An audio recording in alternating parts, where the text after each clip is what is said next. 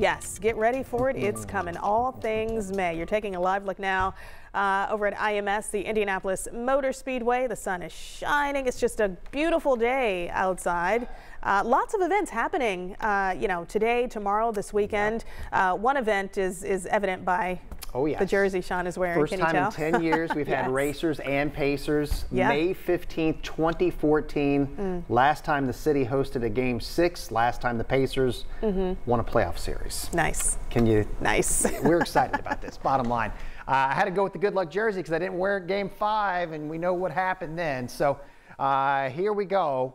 If you're coming down, enjoy it. It is going to be warm going in, going to be out, going to be warm inside. Let's get loud. Let's get rowdy. The Bucks were a bit cocky for good reason in Game 5. Let's shut that down tonight. 6:30 tip-off here. So enjoy. Slight chance of something popping up. It is going to be a humid one, too. We're already in mid-60s for dew points, with a temperature of 78 degrees. So this is definitely more of a mid-summer feel to the air outside. This morning wasn't bad.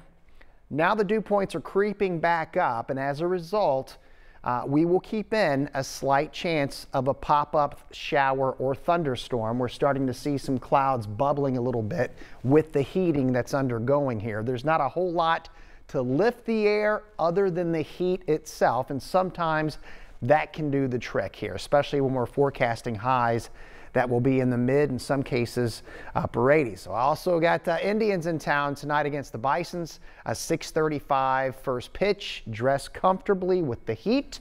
And then as we go into tomorrow, I want to show you future track 13. We're going to have plenty of rain around tomorrow morning. There will be some downpours embedded within some of this stuff as well. The coverage will diminish late afternoon and evening. However, whatever does pop up, and it will be scattered, will have some bang for its buck because we're going to have a lot of moisture in the atmosphere. We expect there will still be some downpours that will pop up with the muggy air on Friday afternoon. Now, let's get into the weekend here. A little patchy fog around for mini marathon. We'll say slightly humid as the muggy meter will show dew points near the line of discomfort, okay?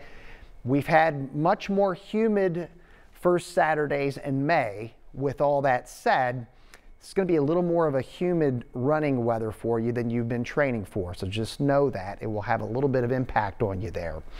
Some storms very late Saturday. We're talking after 8 o'clock, so Indy looks great. Mid-70s on Sunday, and then we're going to keep it unsettled. We've got several rounds of showers and storms ahead next week.